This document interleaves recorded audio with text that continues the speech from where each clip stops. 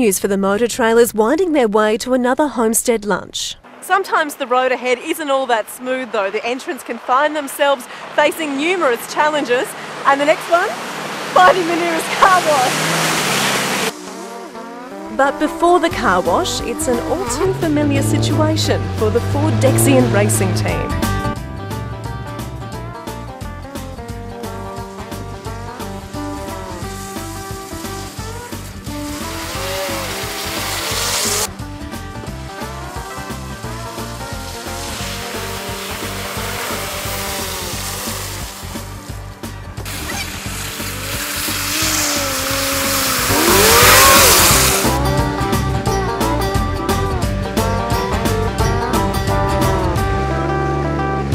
After getting the regular troublemakers out of trouble, lunch was served at Lammermoor Homestead, complete with music,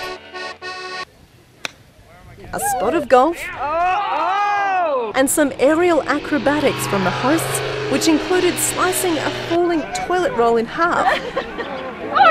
It could only happen in the country. Oh, he's good. He does a lot of different driving. Yeah. I'm the photographer and the navigator, and don't turn the right pages. And yes, I keep losing the biro. And somebody, our local mayor said, blue tack on the dashboard, and I thought, wow, that's good, but every now and then I forget to put the biro on the blue tack. With the entrance bellies full, it was time to make tracks, and with this sort of terrain, it's not uncommon to lose a tyre. Peter and Kevin in the backup vehicle make sure no one gets left behind. Depending on what the incident is, something fairly simple like this, we can stand back and look and have a bit of a laugh and help the people enjoy themselves. And I'm a reasonably good bush mechanic. I can get most things going, and if I can't, I just use brute force and ignorance and tow it. Arriving in Richmond, the Motortrail was welcomed by the Townsville 1 RAR Army Band, and another donation is made to the local state school, presented by Motortrail entrance sponsor Wayne Lamont of Lamont Constructions. The Just for Kids Motortrail continues, but this day begins with an ancient history lesson. Richmond is big on dinosaur fossils, and Chronosaurus Corner provides an insight into what life must have been like before the Motortrail was invented. Sean and Alison are a motortrailing family, and the kids appreciate a break from the car. This is the second time we've done it. We did it last year, and the kids love it. They have a ball. There's lots of things to see and do, and things that other kids will never see. I mean, the kids have got colouring in and drawing, and they've got diaries, and the car's got a DVD player in it, so they fight over who's watching a movie, whose choice it is to pick a movie. So, but yeah, no, they have a lot of fun. So. And seeing, like, stopping in all the small towns and seeing where the money goes, and that, it's a very rewarding experience. Yeah. A bugle fanfare signifies the start of another day's travelling, with Julia Creek the nightfall destination. The Blue Heeler Hotel at Kainoona is the lunch stop, and it's someone's birthday. And don't forget your birthday hat when you leave, or it could end up here. That's not a pub. This is a pub. Just down the road is the Walkabout Creek Hotel, famous for that movie and for quenching the motor-trailer's thirst. We hadn't actually done the Motortrail before. It wasn't something that we really knew much about.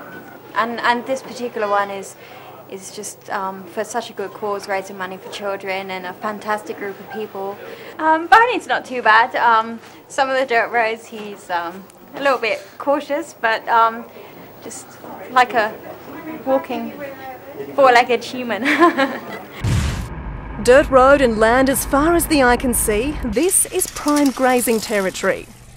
Of course, travelling through cattle country requires a little bit of give and take, and you know who has right of way here?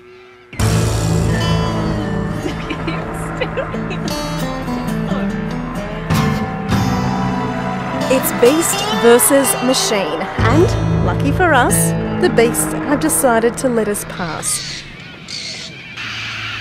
Wow! Well, almost. And we head for Julia Creek. It's time for Motortrail entrants to refuel their vehicles and their stomachs, and there's a quick auction at the local to raise more funds. Then it's time for another perfect sunset.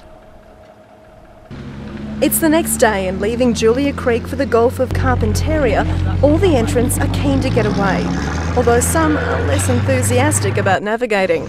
There's your sheets, there you go. You take them. Malungra Station is home to Acton Beef. It's the morning tea stop and time for some more fun and games. Then stopping at Iffley Station, a $1,000 J4K donation presented by Motortrail sponsor Engel Australia will help some local families affected by autism.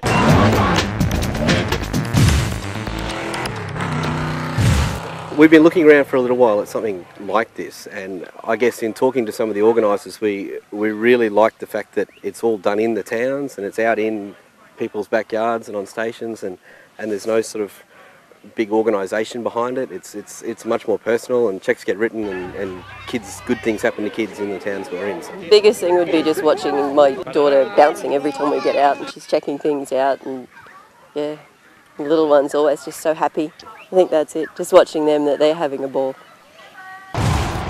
Karumba. The road definitely stops here, and a spectacular sunset stops everyone in their tracks. Next morning, an excited Karumba State School welcomes the Just for Kids Motortrail. Rod and Dave aren't overweight, just spreading the healthy eating message and raising funds along the way. Today is also rest day for the Motortrail. First up, a picturesque river cruise with just a croc or two to keep everyone on edge. Well, not everyone. Yeah, it's nice to have the rest day and not be behind the wheel all day. Yeah. Oh, it's a good place to wind down for a day before we get on to the next part of the event. All aboard! It's time to get out of the water and back on track. The Golflander will take us through 16 miles of the savannah, and there's not a road in sight. This historic little train is one of the world's last great rail travel characters and can take you on a 152-kilometre journey from Normanton to Croydon. It's a great opportunity to see some amazing golf country and, of course, to perform the chicken dance.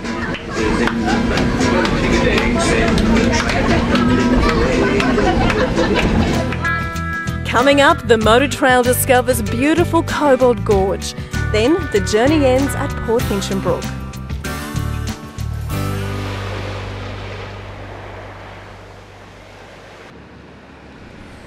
The Just for Kids Motortrail leaves the Gulf and heads for the finish line in Port Hinchinbrook.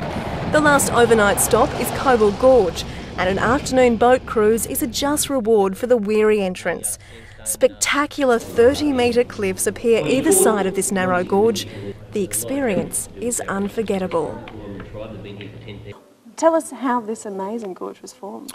Well, it was formed actually 170 million years ago. That's when the original rocks were laid down. Okay, during the Jurassic era, you've got representation of inland rivers and streams here. Okay, you can see the white particles of rock, particles of quartz trapped in the sandstone. Very hard sedimentary rock. It's been fused together with the silica cement over millions of years. And the fault, or the fracture in the rock, it opened up about 80 or 90 million years ago. I've had people from all over Australia, and they'll probably say this is the most impressive gorge they've been in, probably because of its narrowness, but also it's very tranquil as well. We try and be quiet, we don't have to say too much, just enough to fill the guests in on what a beautiful place Cobalt Gorge is. Do you know roughly how many kilometres you'll travel by the end of this when you get back home? We anticipate probably about 7,500 kilometres by the time we get do the trail and get back home again. Why? Why go so far? Oh, we enjoy it. It's a great opportunity to see the places that you wouldn't be able to see by yourself around here as well. I've got to see a lot of things that no one else would see if they came for a holiday here. On the road again next day, and it's all engines go for the finishing line, with a quick pit stop at the picturesque Blanco Falls, before heading east to the coast to a setting sun. Well, the Motortrail has reached its final destination here in Port Hinchinbrook, the Just for Kids charity leaving its footprint on many small communities along the way. So now it's time for the entrants to unwind and enjoy their rewards for a long journey travelled.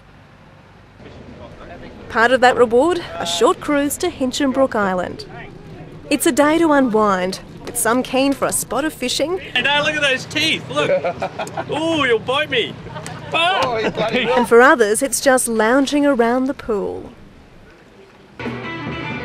It's the last night of the Motortrail, and it's a farewell dinner that includes more fundraising through auctions and crab races, an awards night for some entrants, and Kennedy State School receives a cheque for $1,500. But for the 25 entrants, their families and friends, tonight is a time to reflect on the last 10 days and rejoice in each other's company, knowing that they have made a real difference to some disadvantaged kids in many isolated communities. It's just the greatest time, the most fun, the people are great. It was fantastic. And the expression on a lot of the children's faces when we went, it made it really worthwhile.